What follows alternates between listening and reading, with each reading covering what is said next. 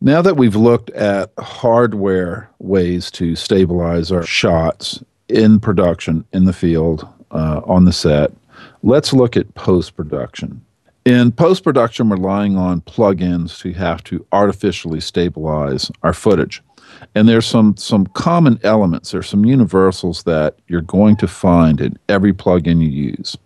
First is going to be edges. Will borders be seen or hidden? Borders, what do I mean by borders? When your image is stabilized, the frame will move. You may see little black edges appear or disappear or be there permanently. Are they going to be seen or hidden? That's going to be a control you're going to have to deal with. Another control you'll have to deal with is quality. How fast does it analyze or how slow does it analyze? What are the quality of the renders versus the quality of the stabilization? If it's a little bit of movement, you can set it to speed and you'll get a good result. If it's a lot of movement, you want to set it to quality to get a better result. Some of the other controls are going to be horizontal. There's going to be a horizontal control. That controls pixels that move from left to right, back and forth. If you have a lot of pixels that move left to right, if there's a lot of left to right movement, think of it as a pan, accidental panning left and right.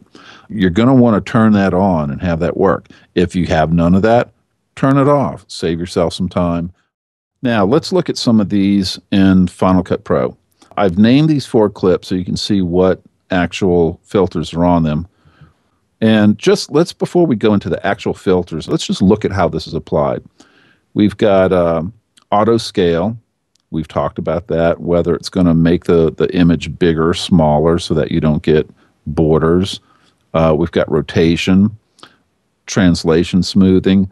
Smooth Cam talks about things in a little bit different terms, but translation smoothing is kind of XY axis, up and down, left and right.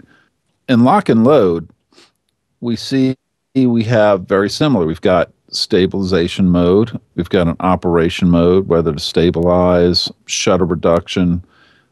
We've got a zoom mode, smart zoom or fixed zoom. Do we want to zoom it in at a big space permanently or vary that? We've got a maximum margin.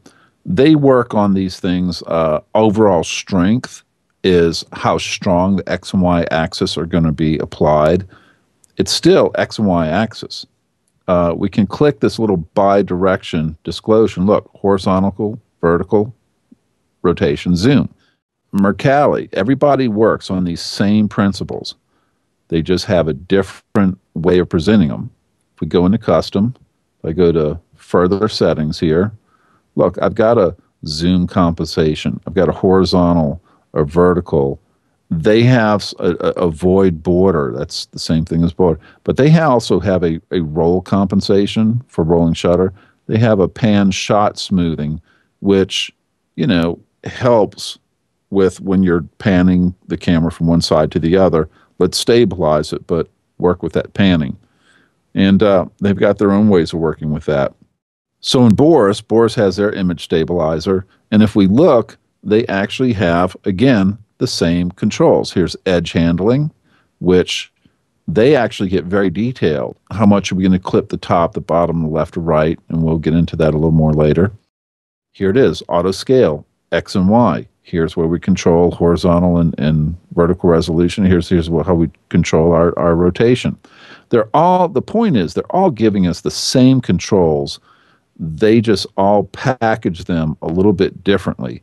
But if you understand that we're dealing with up and down movement, we're dealing with left to right movement, we're dealing with rotational movement, and we're dealing with the camera moving towards or away from the subject during the shot movement.